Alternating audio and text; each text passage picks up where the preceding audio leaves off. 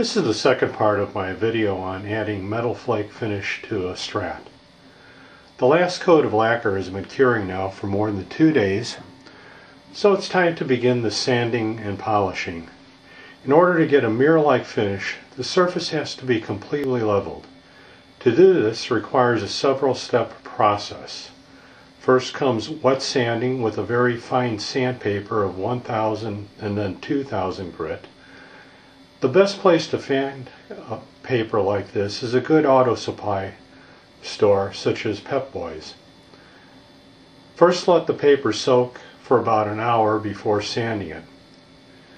Now, with wet sanding, I don't apply any downward pressure. I just let the water itself provide the suction. I only sand back and forth in one direction. Don't use a crisscross motion and don't use a circular motion with it. I'm going to start with 1000 grit paper for a few minutes. Actually, this is a sanding sponge with 1000 grit. And the Strat has a bevel on the side, and I'm going to use that as a separate surface and do that kind of separately and not sand it going back and forth and down with that, because I don't want to take any of the lacquer off of the edge of the bevel here. So I'm just going to go through and start the sanding process.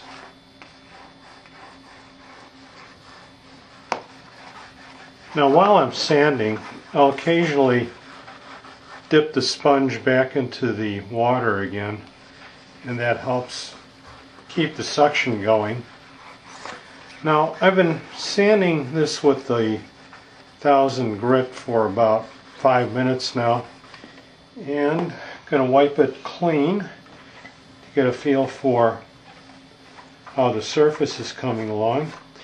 And some of the major bumps seem to be getting fairly level on the surface. So I'm going to switch it now to the 2000 grit, just because I don't want to cut too fast into the surface, because once you cut through the lacquer, you're in a bit of trouble, because you can't put it back on again unless you go through the whole process all over again of spraying the guitar. So I'm working with my 2000 grit now, and be working with that for a while. Well, I've been sanding now for about a half hour, and it looks about as smooth as I want to get it with the sandpaper. So now I'm going to start polishing it with rubbing compound, which is a bit more of an abrasive paste than the other polishes are. And I'm going to take a wet cloth and give it about 2 applications of this, again rubbing in one direction. And I'm going to put a bit more pressure on it than I did with the sanding block, but again moving only in one direction. Okay, this is my second application of rubbing compound, and now I'm going to wipe it off, and can see that the finish is getting pretty flat there. It looks like all the significant bumps are gone. So now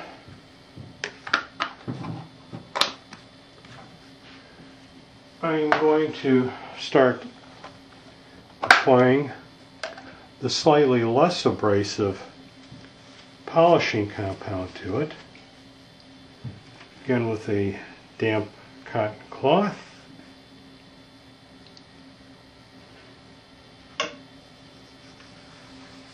applying some significant pressure, and I'm going to do 2 applications of this also. Okay, I'm about done with the polishing compound, the second application of that.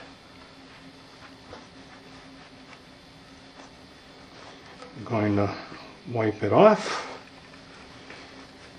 and now I'm beginning to see some reflections in the surface.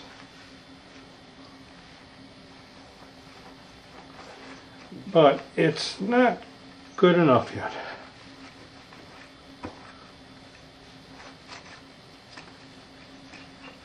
So what I'm going to do now is apply some anti-swirl compound to the surface. Now this again, use a terry cloth applicator.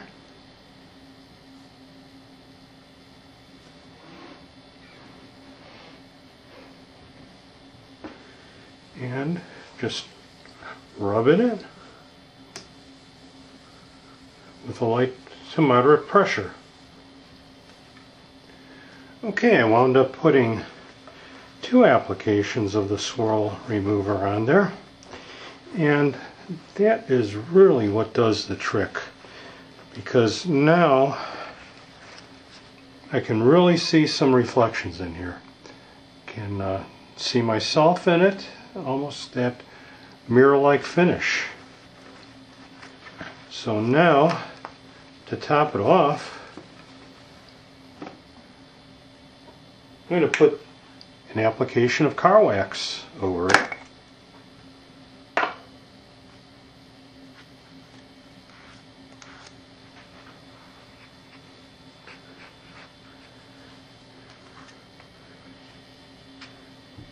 Sure, they make special waxes for guitars, but let's face it, this is all automotive finishes, so why not use car wax?